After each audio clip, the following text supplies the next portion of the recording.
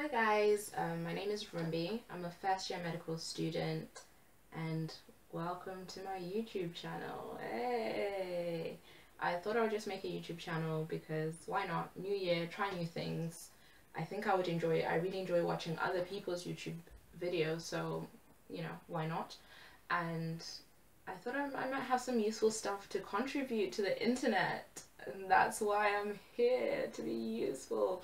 Anyway, I know the video quality won't be great, the editing won't be great, but this is my first time. I'm learning and hopefully I'll get better and improve, but I also hope that the content will be useful and you guys might find it useful, the stuff that I'm going to talk about. Anyway, so my first video is going to be just a couple of tips about med school interviews and my tips for med school interviews. So I had my interview around about this time. It was in January. It was cold, wet, windy, dark. It was just horrid. But like we came for 4 days. So we came here for 4 days. 2 days before the interview, the day of the interview, and the day after. We left like the next day after the interview, and I think that was great. Like I recommend, obviously not 4 days like for everyone, but I recommend that you give yourself enough leeway and time. It was great for me because this is quite far from where my family, like where I'm from, and so it was great to see the place, see the people. You get like an ambiance, a vibe of what the place is like, what the people are like. I got to go to uni and figure out my route like in detail. You don't want it to be the day of the interview and you're walking around trying to find out where you need to go, sweating, getting flustered. Like there's enough stress already. You don't want that to be, you don't want to add any more stress. Like you already have enough stress. So I would say that was great, and I would recommend that. I would recommend giving yourself just leeway either side, so that you're not rushed when it's the day of your interview. Anyway, so my first tip is know your personal statement. You probably wrote your personal statement sometime in September, and your interview is like January, February, March, April, whatever. And so the time between that time and the time you go for your interview is a big gap, but that personal statement contributed to them calling you for interview, so you must have written something good in that personal statement. So read it, like get to know yourself again, get to know the person that you were in September or August or whenever you, or October for the last minute ones out there. Like get to know the person that you were at that time when you wrote the personal statement, so that they will ask, well, I don't know what they will or won't do, but that's a big asking thing. If I asked you for interview to come to an interview because of something great you wrote in your personal statement, I'll be like, oh, tell me more. So rewrite it, familiarize yourself with it again so that you're conversant in it and you can answer questions about it. Like bring yourself back to that time. Refresh your memory basically. My second tip is, what type of interview is it? Is it an MMI or a classical interview? And every university, they will tell you what type of interview they're going to do. They won't like expect you to be surprised on the day you turn up and they're like, ha, MMI, ha, classical. Like no, they're going to tell you in advance. There'll be good materials on the website of the university with like maybe a practice question or just to guide you as to what type of interview it's going to be. But if you've never had any kind of interview before, then it's going to be, you're, even if they tell you, oh, this is what it's like, you still don't know what to expect. So the only thing you can do for that is to prepare.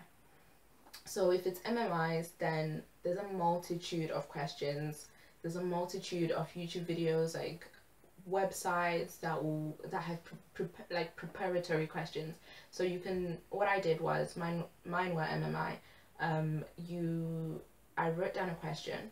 So for example, Gillick competence, I'll just put that there and then mind map what I think about it and all of that. Another example would be stuff like, oh, your friend is drinking and then he's going to placement, what do you think you should do? So I would just mind map that, like, write it and then just mind map what I think about it, possibilities. How it really helped me was just it widened my thinking. It allowed me to think about different things, think about things differently as well. So that's how I found it useful. And I found it useful initially just to mind map these things so I can think about it. And then after you've done like 15 mind maps or 20 mind maps, then you feel like whatever the next question is going to be, it's all pretty similar. Then you start to see the similarities of, you know, of what they want you to do, or not necessarily what they want you to do, or what's the common sense, what's the thing that a normal person who cares about the safety of the public will do, that kind of thing. So that's what I would do. That's what I would say. My next tip is, why medicine? Why do you want to study medicine as opposed to another degree? Why do you want to study medicine instead of art or psychology or anything else out there, particularly nursing, physiotherapy, midwifery, particularly compared to those other professions? Why do you want to study medicine specifically? Know that for yourself. Be sure of it. So if you really understand, take some time, sit down and really think about this. Why do I want to study medicine? Because if you know why, then it's easier to articulate to other people why. It's much, much easier to be able to just tell someone else why if you know yourself exactly why.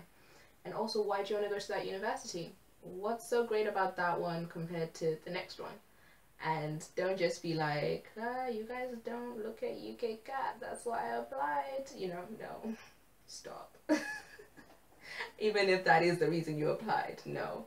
You know, think about, is it the city? What's the teaching program like? Is it MMR? Is it problem-based learning? Is it like phases? What do they do? What's so great about that university? Early patient contact, what is it? What made you think, okay, I really want to spend a big chunk of my life in this place? Like 5 years is a long time. 5 or 4 years, whatever you're doing, it's a long time. Anyway, my next tip is to relate your volunteering, your work experiences, your general life experiences into things that might be useful for a doctor. So what has your volunteering taught you about teamwork, communication, leadership? What has your work experience taught you about this? What has just general life activities taught you about this? A useful thing, I think, would be to read the GMC's document, Tomorrow's Doctors and Good Medical Practice. But I would focus more on Tomorrow's Doctors for applying, because if something tells you what they want in Tomorrow's Doctors, then that university wants to recruit people that will meet that Tomorrow's Doctors need. So then you can think about, oh, okay, at the interview, what can I show at the interview that will show that I can be, you know, I can be one of Tomorrow's Doctors. You know, I have experience of good teamwork. I have experience of good communication, of leadership, of showing determination, those kinds of things. Like, for example, think of a question like, when have you ever made a mistake? And what did you do? How did you react to making this mistake? What were your actions following the mistake? Did you correct it? Were you able to correct it?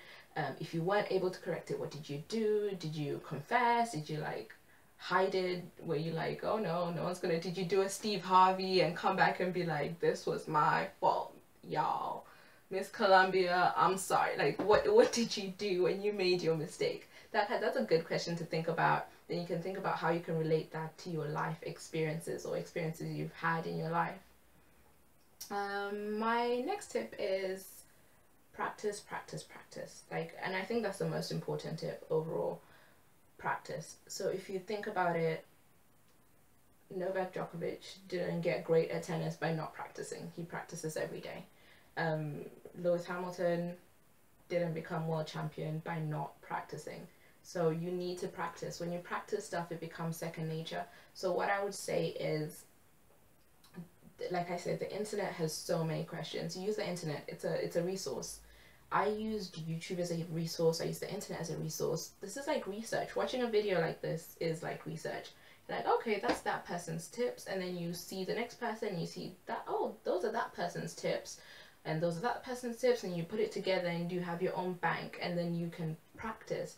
Practice questions. Practice answering questions with someone. I would say like with a sibling, a parent, or whatever, a friend. You need to do it with someone that's going to be honest with you. You can't have someone that's going to be like, oh, you say it, and then they're like, oh, that was great, when really it wasn't. You need someone that's going to be like, okay, you could have done this better, you could have, you know, you stumbled here, that kind of thing. And if you don't want to do it with people, then you can record yourself. You can do it with your phone, record yourself and be like, okay, so I stumbled here, I stumbled there, maybe I need to just look back into this or look back into that kind of thing. So practice makes perfect. And something like an interview or something like an MMI, there's so much pressure.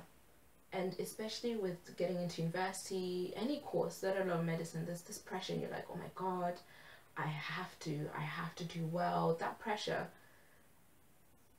it can affect some people. So for you to be as prepared as you can be to lessen that pressure, because they will 100%, you're going to turn up, you're not going to be like, I got this, you know, no one's going to be like that. You're going to turn up, there will be nerves, but you need to put your best foot forward. And I think the way to put your best foot forward is to have practice, to have put in a lot of work practicing. And I think that's definitely a key. And remember that they asked you to come to interview. They want you. So think about all the things that you can bring to the table. So the things that I would recommend that you sit down and think about why you want to study medicine. Sit down and really think about that. And then think about why medicine needs you. You know, there's a million intelligent people in the world. There's 1,000,001 A-star students or whatever. So what does medicine need about you? And 100% there will be stuff. You will be able to make a list. 100%.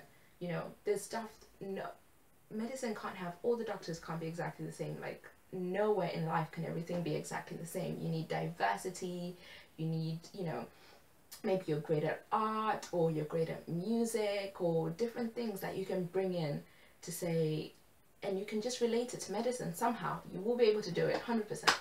So yeah, those are my tips. I hope you enjoyed it. Like I said, the editing won't be great, the video quality won't be great, but I'm trying, and I hope it's useful to some of you, and good luck. Good luck with your interviews, and I know you'll be fine. I'm certain. I don't know who you are, but I know you will be fine.